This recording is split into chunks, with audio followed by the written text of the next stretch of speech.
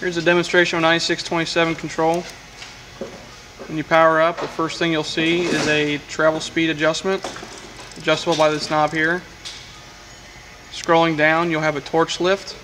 This enables you to actuate a pneumatic torch lift up or down via a solenoid. Next screen you'll see is a start delay. This is a start delay for the travel before sequencing begins. Stop delay is a delay of travel stopping after you've pressed the stop button or you've actuated downslope limit. Weld timer is currently off. If you have this selected on, you can set your time of your weld in seconds. After that is simply a pass counter. Nothing you can put in, just something that tells you how many passes you've done. Coming back around to the top, you'll have a same travel speed, except it's locked. You can't do anything, and you're back to your normal travel speed. While you're in this, you can start and stop sequences here. You can jog back and forth on the carriage using these two keys, and these two obviously go through your menus. If E-stop is pressed, it will tell you pull to release. Another part of this we'll get into is general setup. Press and hold both up and down keys while powering up until you see a different menu option. First one you'll see is forward jog speed. These are factory settings, which we've left at 50%. Reverse, 50%. Rapid speed is 75% of overall travel speed. Next screen you'll see is in arc weight mode. The off or on. Off is saying basically as soon as you press start button, it'll start sequencing.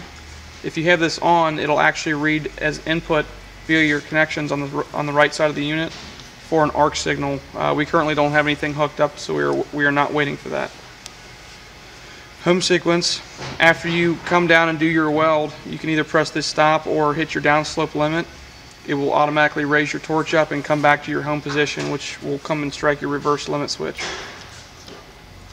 Currently off. Weld direction for this particular seam or weave we're welding in is in reverse. This just selects every time that you start a sequence which direction it'll travel in. Auto torch lift we have selected on. That is the pneumatic torch lift that drops the torch into place at the beginning and retracts it at the end of a weld. Otherwise you would have to set this thing manually via the first menu screen. PTL stands for pneumatic torch lift. This is a start delay.